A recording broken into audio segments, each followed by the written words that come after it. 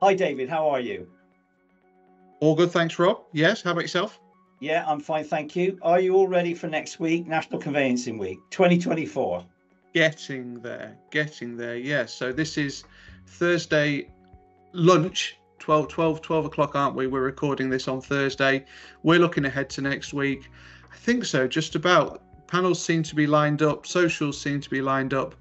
We've got our t-shirts and our paraphernalia. I spot the poster behind you, Rob.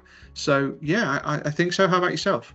Yeah, that's all the sponsors who've kindly sponsored us this year, and we couldn't do it without them. So thank you to the sponsors.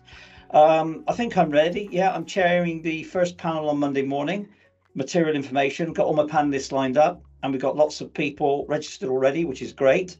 Um, just quickly going through the agenda from memory, we've got property logbooks, we've got digitization, we've got a chat with the HMLR about the backlog, etc., etc. I've got a few questions coming from our members for that. We got the coffee morning coming up. I'm really actually quite excited about it.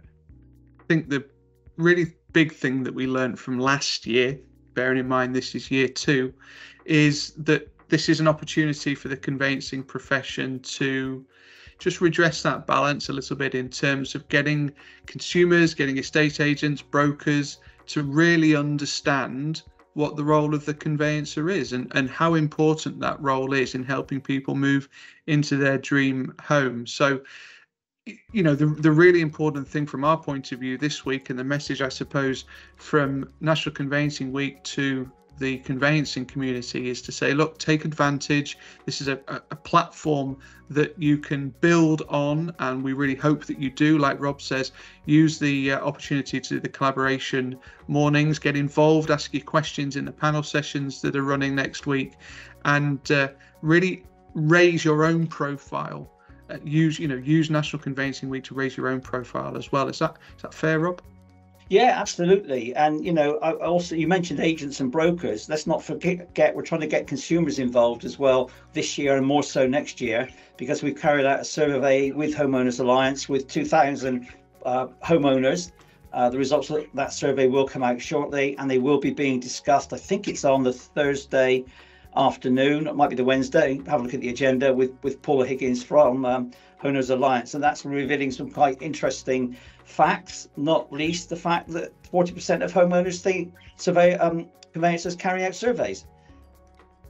That was my favourite takeaway from that one, but some definite learnings as well about rise of online fees. That's always going to be an issue, isn't it? So definitely worth joining that one and also reading the published report.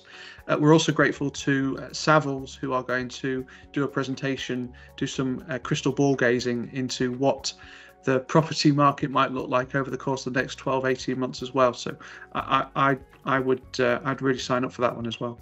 Well, that's going to be really interesting after a bit of as far as the property market's concerned, a bit of a damp squib of a budget yesterday. So apart from the one or two tweaks that affect the property market, looking forward to the economic forecast, as you say.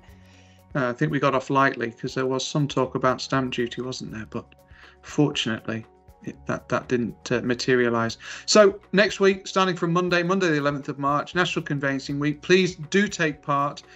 Do get in touch if you've got any questions or you've got any issues in accessing any of the resources. info@conveyancingweek.co.uk, and also follow us on socials and using the hashtag NatConveyWeekWK 2024. And if you type National Conveyancing Week into Google, the website will come up where all of the information and all of the agenda is as well. Thank you very much. See you all next week.